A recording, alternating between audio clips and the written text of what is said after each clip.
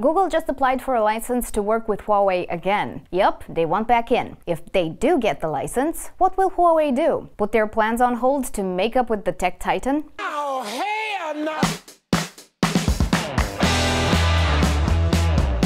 Welcome back to Need to Know. Are you ready to see what Huawei and Apple have in store for you this month? Both companies are going to try to shine at the end of March. Huawei will show off the P40 phones and Apple its latest iPhone SE model. The P series have always been about camera innovations and pros chose them for taking the lead in that area. But with Google services out of the picture, many are wondering if Huawei's phones are still worth it. Should you sacrifice software and apps, the essence of a smartphone, for a better camera? Will this trade work? The answer is too scary for Huawei to consider. So the company has been working on their own app store for the past year. The App Gallery, part of Huawei Mobile Services, is their reply to Play Store. But competing with millions of apps from a reliable, strong app store that is on billions of devices today seems a fool's errand. Then again, if there's anyone that can face off with Google besides Apple, it's probably Huawei. Huawei has invested $15 billion in R&D last year and watched their sales go up 18%. They've managed to gather 45,000 apps in an app store that was almost built overnight, at least when you compare it to Android's history. After the trade ban, Huawei picked itself up and dusted itself off, determined to prove everyone they're not gonna crumble. They may have been dumped, but they're not licking their wounds, waiting for US regulators to change their mind, or for Google to fight for them. 3,000 engineers are working with developers for Huawei Mobile Services. They've replaced Google News with Squid, Google Assistant with Huawei Assistant. They made a deal with TomTom to help them out replace Maps in the next phones. So P40 will offer those navigation services.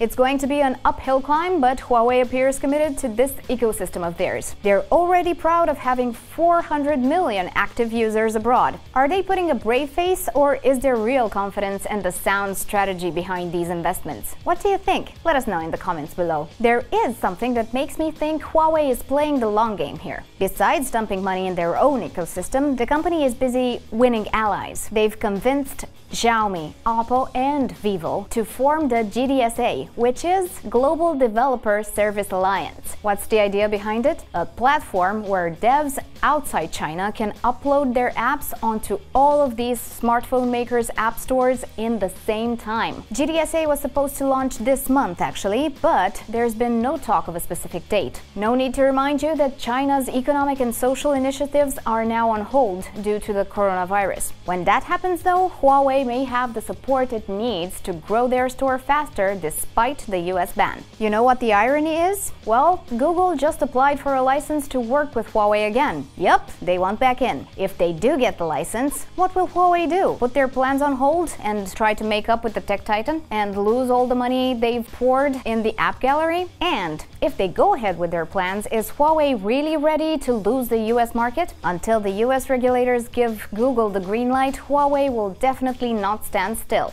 You see this? I quit.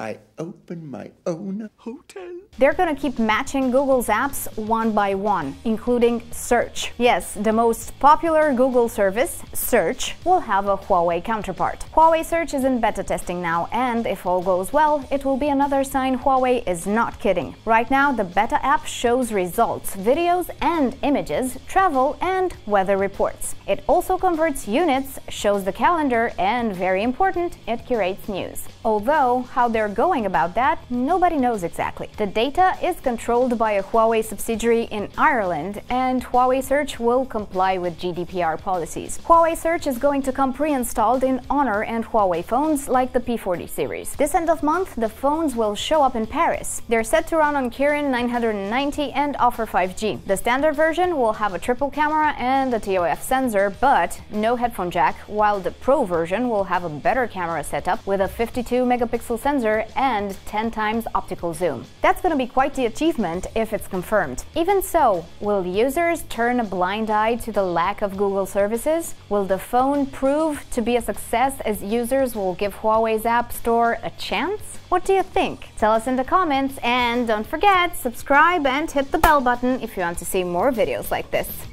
See you guys!